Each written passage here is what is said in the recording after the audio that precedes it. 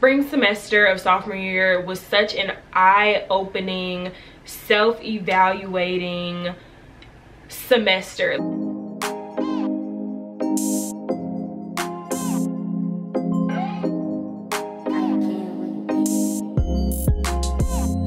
Hi guys, it is Ashley here. Welcome back to my channel once again. If this is your very first time tuning in, please do not forget to go down below, hit that subscribe button, and if you are coming back, welcome. So I'm here with another college video. Y'all love my college talks apparently. I haven't done one in a minute. Now that the semester is over, I'm done with finals.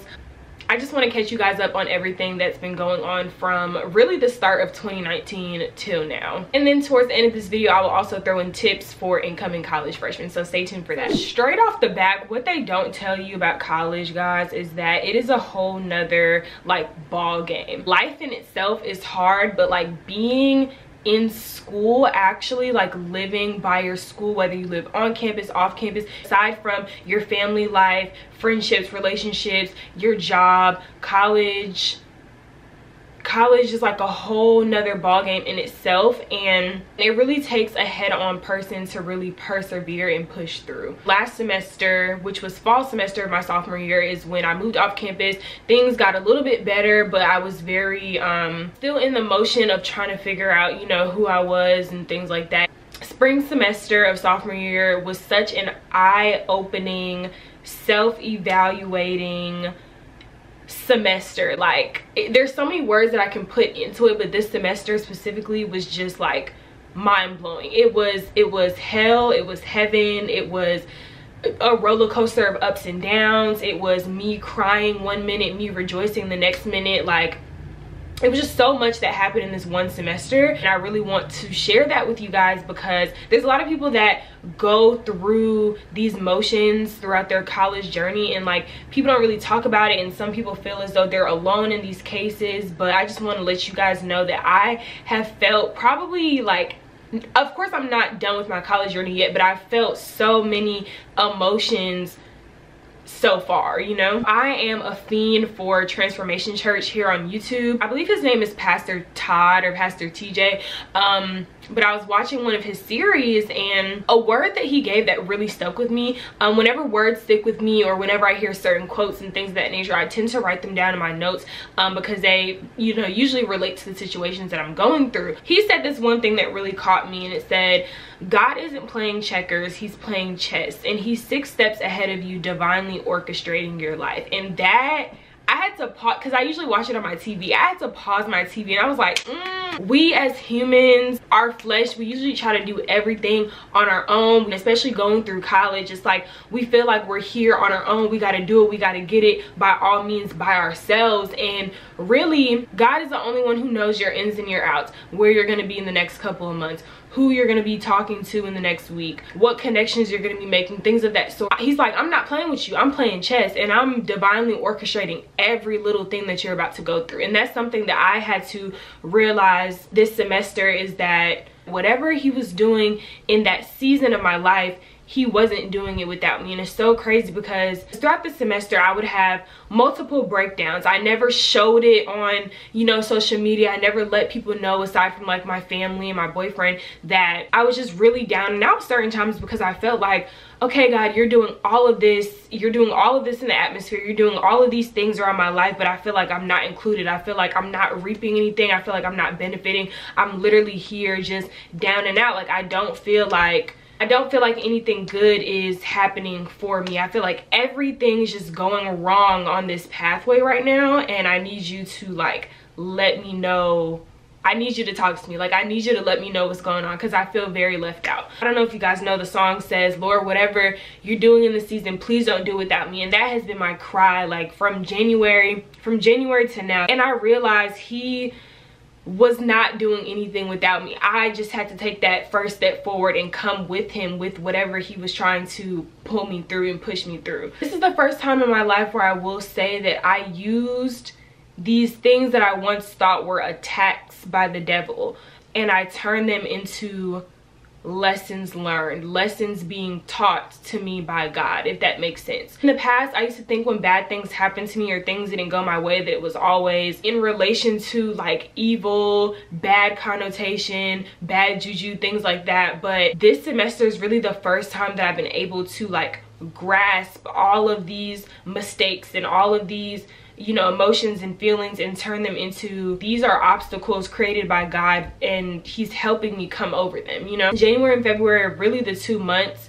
and some months after that, but really January and February is when I lost friends. I lost a lot this semester, but friends, that was the first thing that happened. I don't necessarily have friends here at school. Back home is where I had like my best friends. I lost them, and it was pretty hard for me, and it still is hard kind of talking about it because they were like my brother and sister, you know. Friends really did show their true colors, and I was just like, wow, this is crazy. Like people, like somebody that I actually considered not even a friend but like a family member. Like the fact that you would do me how I would never do you in a million years, it just really boggled my mind. And I didn't really know how to process it at the time, but like I said, I just knew that this was the work of God and that he was doing this to teach me some kind of lesson. As the months progressed, I had to let go of those 2 friendships, and I just realized like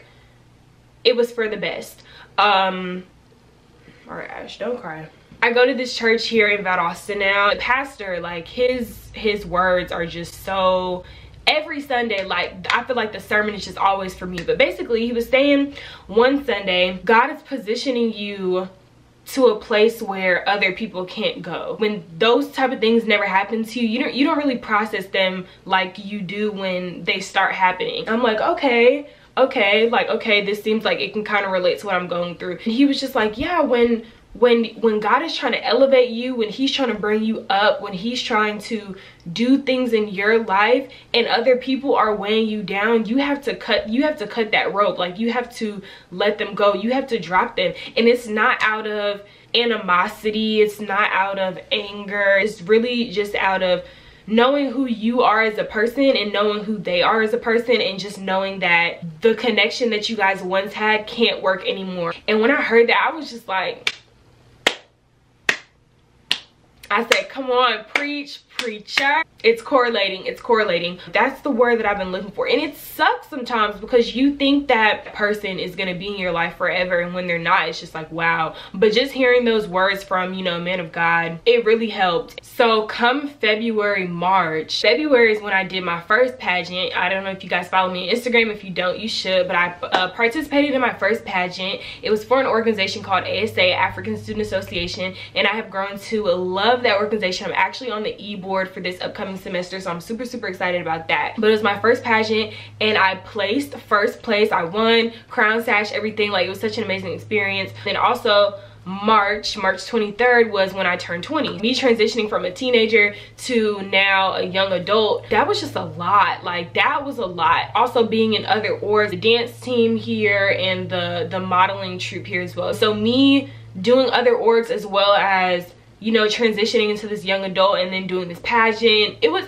a lot. I had to call my mom, and I literally broke down on the phone. Like, I was like, Mom, this is all just getting to me. This is so much. I feel like I'm trying to go and do everything the right way, but it just feels like it's just crashing down. It's crashing down. You know, when you just go for such a long period of time and like you're doing so well and like, yo, I can't do this anymore. Like, this is just too much. Being strong for this long is honestly like, it's sickening sometimes. She really talked to me, she helped me, and I felt a lot better because her and my dad were coming up the very next day, of course, for my pageant. So I just knew like the pain wouldn't last forever. Sometimes you guys really just need those people in your corner to help you. A lesson that I learned between February and March is that I have to start doing things for me. I used to stretch myself so thin, like so thin for people, for organizations, for friends. Like, I used to stretch myself so thin. I wanted to accompany everybody and everything and be in multiple different places at the same time. After I turned 20, after I came back from my birthday trip, so this is now transitioning into, you know, April. This is when I had to realize, like, I'm about to start doing things for me. I can't keep crying over things like this when I have school to worry about. I have my GPA, my grades to worry about. So the decision that I had to make was drawing myself back from things that were holding me back. Wow, thank you God for that. So basically, I'm not going to be dancing this upcoming semester, and I also left the modeling troupe back in like February, March, I want to say. But I knew that it was for the best. You know, organizations, they're not going anywhere. They're forever going to be here. Just me being happy again. That was like the most important thing. College can really take a lot from you, but it should never steal your joy. Nothing in this life should ever steal your joy. And you know, the way your attitude is towards your circumstances really does have a big effect on you and just how you go throughout everyday life. So that's one thing I also had to work on, was just changing my attitude towards certain things, but also being selfish in a good way for myself. The last lesson was accepting what my passion was and discarding what wasn't. It's so funny, and this is why I say, you know, keep those good people in your corner, because you know, when you're trying to figure yourself out, you also need like other opinions from headstrong people and people that know you, you know, that can give you their insight as well without being like biased and things like that. Yeah, I could talk to my parents on the phone. It would help me tremendously, but having my boyfriend here really helped a lot as well. So literally, I would call him, I would text him, and I'd be like, babe, can you come over, because I'm going through this self-evaluation thing again, and I really need your advice. Like, I really need to talk to you about this. And he would always be there knocking at my door whenever I need him.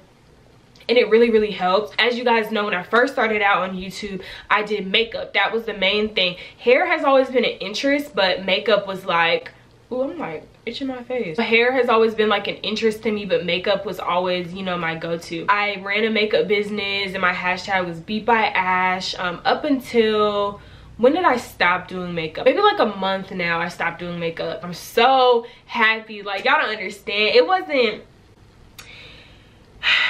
a struggle continuing makeup, even when I, you know, realized that it was my passion, but it was just, I don't know how to describe it, but I'm just so glad that I stopped. I started doing wigs last semester around like October, I think.